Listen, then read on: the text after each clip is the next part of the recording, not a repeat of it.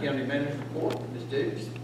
Thank you, Mr. Chairman. I would like to add to the conversation related to the fire trucks. That staff worked hard with the new battalion chiefs who have now spent some time out in the community working with our firefighters to determine what types of truck we need to start standardizing across the county with the fire department expansion. You know, what we have inherited is kind of a piecemeal, and the complication that can come in is that with not all the trucks being similar or the same, not all the equipment is in the very same place on all of those trucks. And so now Fire Rescue is working to standardize that, but with that we have spec'd out not less truck, but a smaller, more efficient truck than we have purchased in the past, that our fire department believes will be more maneuverable on the different types of roads and terrain and developments that they have to go into, and will also be a better asset to the firefighters in that process. So if you have any questions between now and tomorrow related to those specifications, the benefit of, certainly if you would like to only approve the 2 fire trucks for the current year, that is certainly your option there.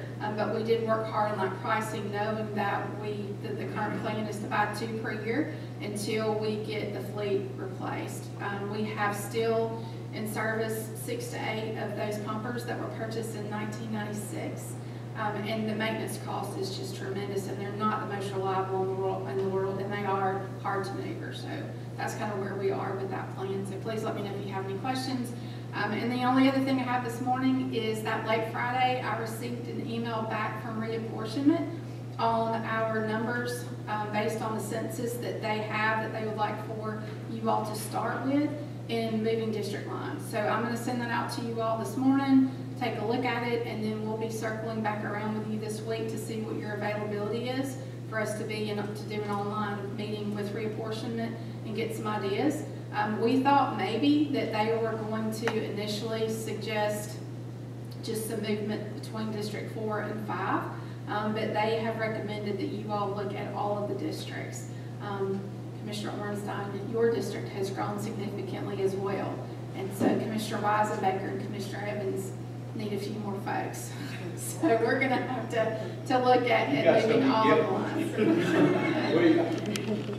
Ms. Evans and I, we enjoy that. That's all I have. But the only one that didn't change was the chairman's district. That one didn't change. This one did, but the number. That's right. That's right, the number would have. All right, we'll work out. Any questions for Ms. Dukes?